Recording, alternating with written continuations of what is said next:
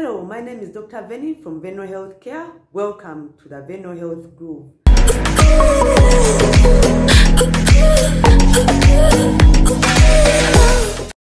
What is the best contraceptive for a sexually active teenager? So that's the question, and the person requested to stay anonymous. So obviously there's a lot of sensitivities around contraceptive use, especially amongst teenagers. And there are various views on this. And I will just give information and of course leave the choices to you, the listeners, or to the parents guiding these teenagers. But before we go into that, I would like to encourage us parents to be open, keep that door open and answer all those questions that these teenagers might have about sex. If you don't answer those questions, they'll find answers in their own way. And the answers they find might not be the best answers. So before we go into what the best contraceptive is for this particular teenager, let's talk about contraceptives in general, because I think this is also another mystery. There are various contraceptives. The choices are unlimited, and you can choose what works best for you. I'll start with a very own and controversial abstinence. It's 100% effective if you can practice it consistently. Now, of course, it's the if they are where the issues are. But for those that practice it consistently, it does work for them. But we have to appreciate it might not work for everyone. So those are what we call the behavioral methods, contraceptives. Now, what are some of the so-called modern contraceptives? We generally use the term modern contraceptives because we know that people have been using a number of methods, safe days. However, they tend not to work as effectively as they should, especially if your cycle doesn't work, isn't very regular. So we have a number of modern contraceptives, and I will focus most of this discussion on those modern contraceptives.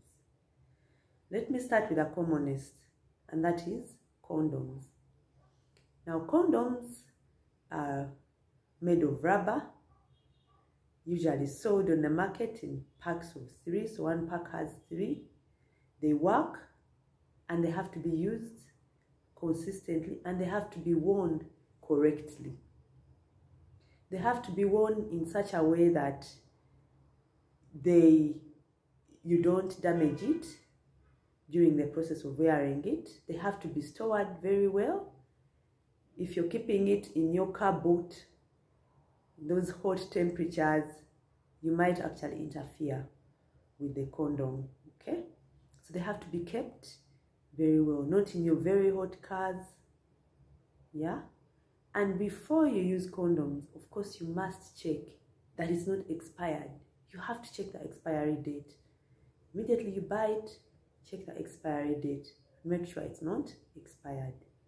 So condoms are good because on top of preventing pregnancies, on top of being contraceptives, they also protect you against sexually transmitted infections or diseases, including HIV, syphilis, gonorrhea, chlamydia, so many sexually transmitted infections. And they do protect you from those as well. Yeah? The other method that's commonly used, which is also, well, could be interpreted as barrier, but not necessarily barrier, they are what we call the IUDs, or intrauterine devices. I think this is what people commonly call coils. Now, these ones are inserted in the uterus. They're inserted through the vagina. Sorry, I don't fear to say those words, you shouldn't. They are inserted through the vagina, right through the cervix, which is the opening of the uterus, and right into the uterus. Now, the commonest types of IUDs are two: the copper, these ones are made of copper, and then the hormonal. How do IUDs actually work? They work by preventing implantation, mostly by preventing implantation of a fertilized egg. Okay? So when an egg is fertilized, it has to come and stick to the wall of the uterus. And then from there, it will grow into a baby, a fully grown baby. However, these IUDs prevent that from happening. They also increase what we call the production of mucus around the cervix, which can also act as a barrier for sperm to move to meet the egg for the fertilization to happen. Yeah, so that's how they mostly work. And the commonest IUDs are copper. They are made of copper. They are also the hormonal IUDs. So they have a bit of hormones, and the coil is inserted into the uterus, and it's those hormones that will prevent the baby from implanting the egg, the fertilized egg, from getting implanted. Okay, so those are two so far. We mentioned condoms, we mentioned the intrauterine devices, or IUDs, or coils as people call them. The other method is what we call the implants. Now, these implants are mostly put under the skin on the arm for the most part. Okay, most implants have hormones as well. Then there are what we call injectables. Injections are also hormones. They inject you with hormones, and all these hormones, all they do is to change the way your naturally occurring female hormones are produced. And by doing that, they interrupt the process of releasing that egg that a woman is supposed to release every month. So they interrupt that process and thereby prevent a woman from getting pregnant. Now, the other method is what we call pills. Now, the pills are two kinds. We can have daily pills that are taken every day. So every day you take a pill. Those are usually sold in sachets of 30 tablets or 30 pills. Then we also have the emergency contraceptive pills. As you can hear, the word is emergency. So these shouldn't be used every day, all the time.